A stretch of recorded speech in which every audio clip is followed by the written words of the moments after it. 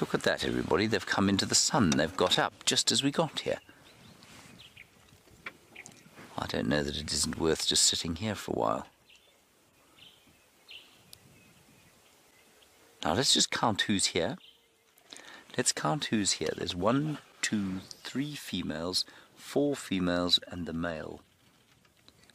How many cubs? 1, 2,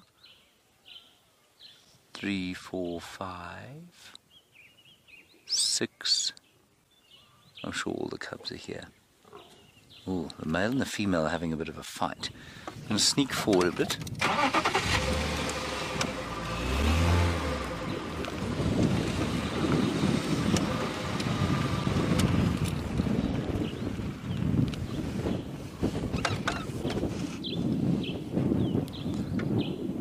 One, two, three, four. Definitely only the 4 females, I think.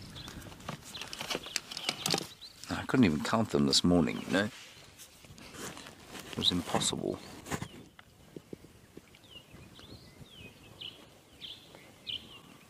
One, two, three, 4.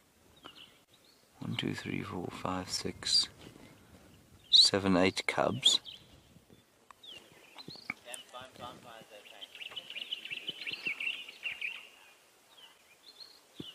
Yeah.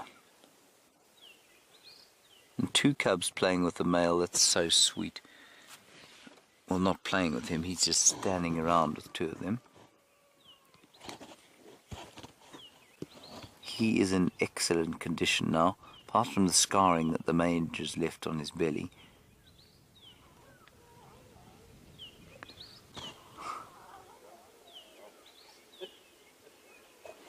And there are reports that there was a lioness on Buffelshoek Hook today.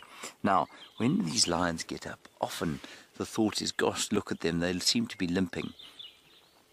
You know, they fight so much, and they also get very stiff, of course, because of the fighting and the physical lives that they lead, that I often think that when they stand up, yes, of course, they do look a little bit stiff and sore, but as soon as they warm up, they're okay.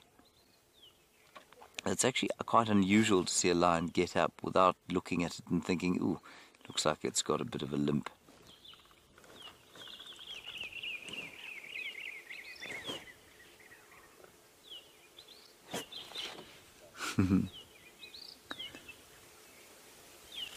All right, I'm going to suggest we carry on. We don't have many minutes.